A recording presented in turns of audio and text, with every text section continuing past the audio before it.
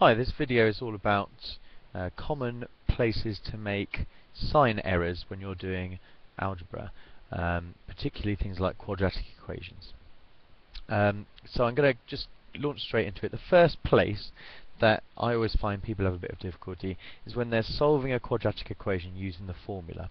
And negative numbers in here really do cause the majority of the issues that people have with this formula. Once they've learnt how to substitute numbers in and they know what using a formula is about, the main thing that gives people difficulty is the negative numbers. So I'm just going to take you through a couple of the things that cause people a bit of problems.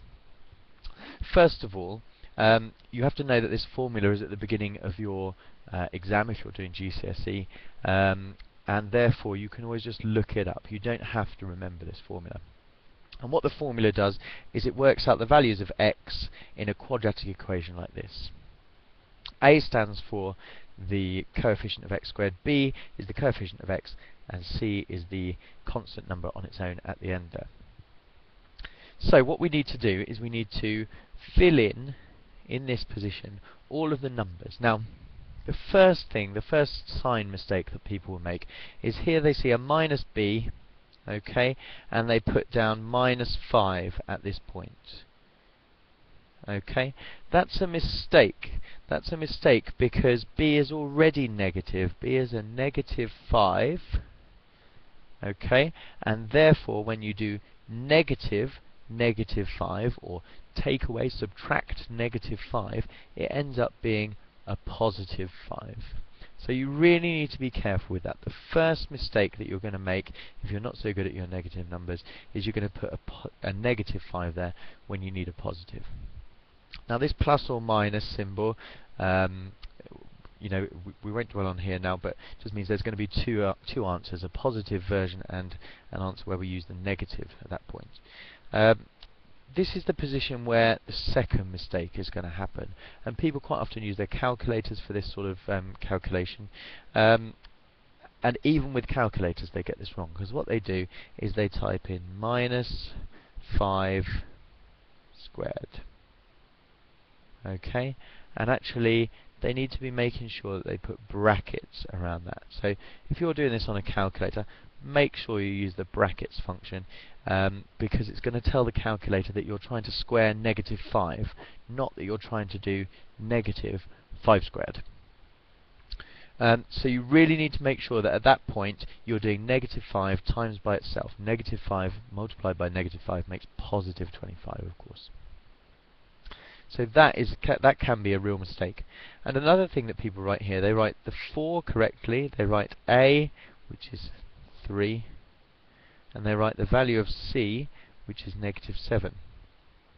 Okay, all so far excellent, and if you do that on your calculator it will sort it out no problem. But what people, if they're not doing it on their calculator, they're just not thinking about it, they will put negative, and they'll just do 4 times 3, which is 12, times 7, which is 84. So they'll be writing minus 84 here. That's a big no-no. Okay, the reason being that of course you're taking away negative 84. This number here, if you ignore the minus, 4 times 3 times negative 7 is negative 84. And so just trying to use brackets, even if you're writing it down without using your calculator, if you're just writing it down on the piece of paper, the brackets are going to remind you of what you're doing. So we've got 3 possible places where you can make a mistake using this formula. You could make a mistake by putting the wrong sign at the front. You could make a mistake by not including brackets on that number there, and you could make a mistake if you just did that as a minus 84 and not obviously a plus 84. So this all simplifies down to minus 5 squared is 25, that's plus 84 over 6, okay, and then in here 25 and 84 makes 109, I hope.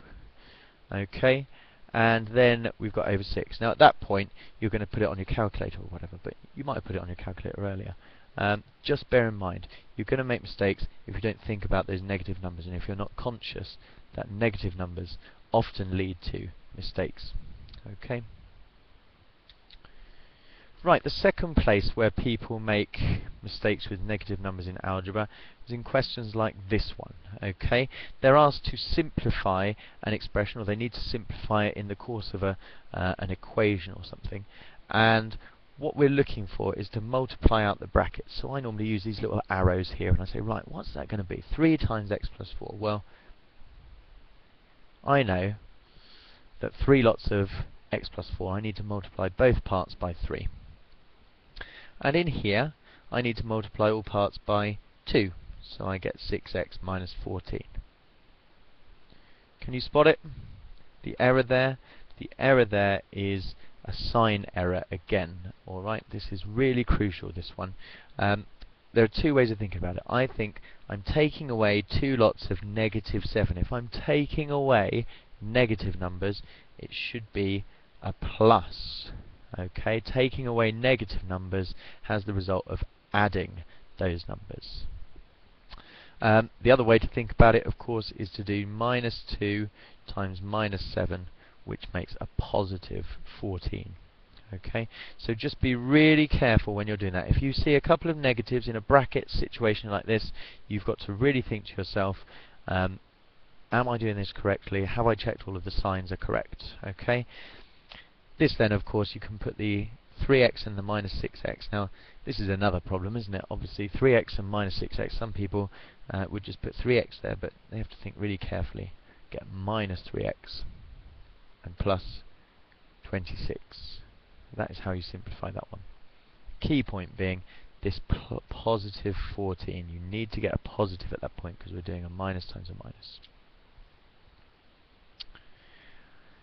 Okay, the third one is really one that I just talked about on the last one, but I put it in here as a quadratic equation because this is quite often something that people make a mistake on. They look at this, they do all the right things, they say, yeah, my 6x squared, I've got a 7 there, I've got to put these two together somehow, and I'm going to get 7x, so that's what I do. Okay, but they're wrong, they're not really thinking it through. Okay, if you go back to the very basics here, we've got a positive 8, and we've got a negative 15x. And when I'm teaching people how to do negative numbers, I use a number line. If I'm starting at 8, and it doesn't matter if it's in the 8x, let's use an 8x. Okay, and now I'm taking away 15x. Okay, that's going to be 1, 2, 3, 4, 5, 6, 7, 8, 9, 10, 11, 12, 13, 14, 15. I make that minus 7x. So the number here, sorry, the symbol here, needs to be a minus.